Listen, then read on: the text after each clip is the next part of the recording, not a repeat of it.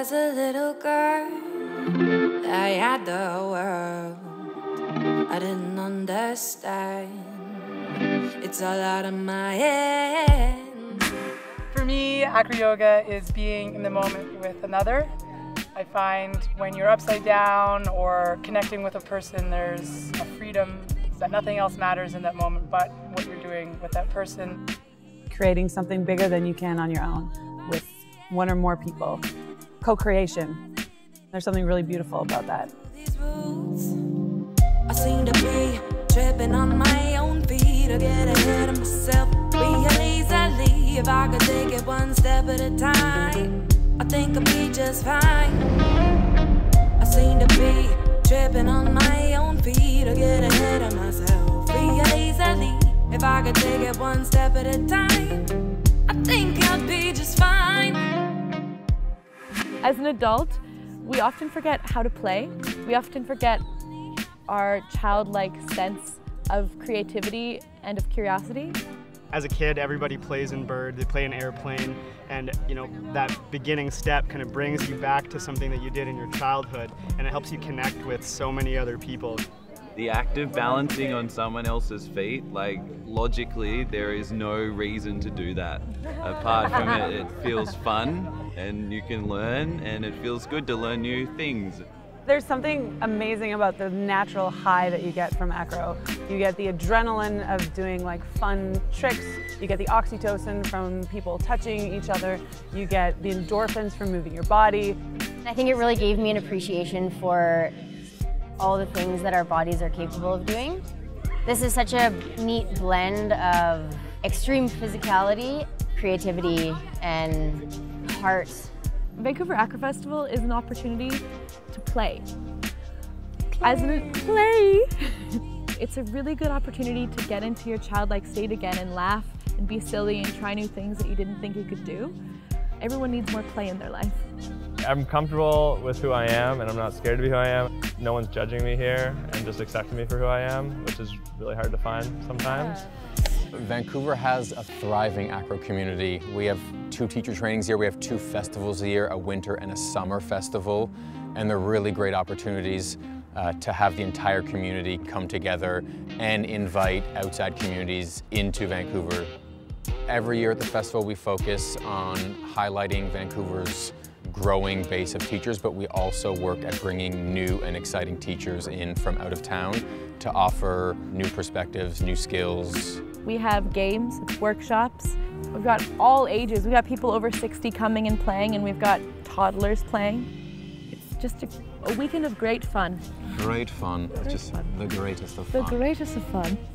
We really work at creating an inclusive environment where advanced and beginner people can play together, can skill share, can help each other develop acro skills, but also just finding new ways to connect and develop new friendships, relationships, connections, feelings.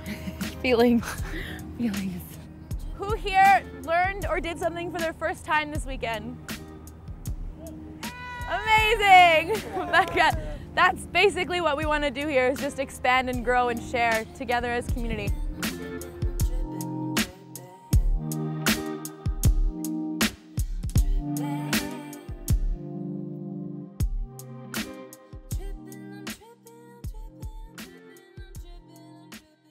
I think we live in this world where from a young age you're taught to respect everybody's personal space, and a lot of people take that to heart and they fear that touch. They fear, getting in someone's space and invading that space, and I think AcroYoga takes us to a safe place where there's invited touch and you communicate what is safe touch and what is not safe touch in a platonic way that doesn't necessarily have to be intimate or romantic or sexual. When I started AcroYoga, I was like, oh my God, I'm just getting touched everywhere. So it was a little bit hard at the beginning, I would say, but after 2-3 classes, you start just thinking about technique, about movement, you just forget about everything, and it's definitely that feeling of you're not alone, and you're with a community, you're with a family, and you get that support physically, emotionally, and mentally in all the aspects. I think the support and connection is built into the practice. You know, you have to have trust, you have to have communication. You're involved in AcroYoga for an extended period of time, say 6 months, a year, then you notice that certain aspects of your personality have changed. So you've become more open, more communicative, and more patient.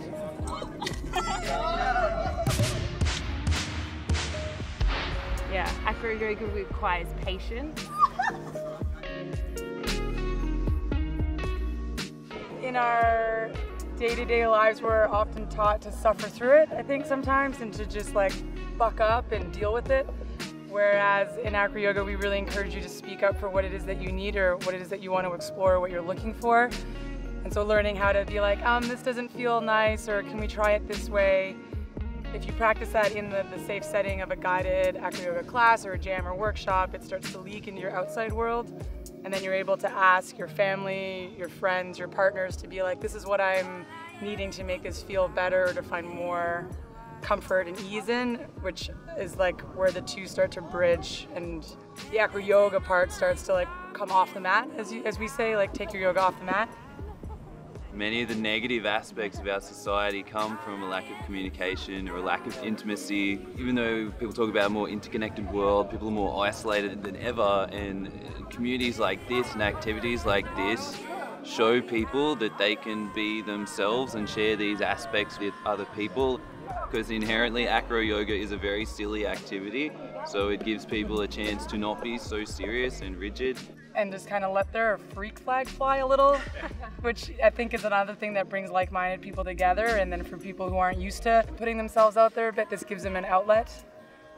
I think it's really important as well for us all to remember that acro in itself is not good. It is not good or bad, actually. And it's up to the teachers, the leaders, the people that facilitate space to bring in the intention towards positive communication, the intention towards safe practice, boundaries. And it's important to remember that distinction as we continue to grow the practice and as it starts to really take off and more people get involved in it.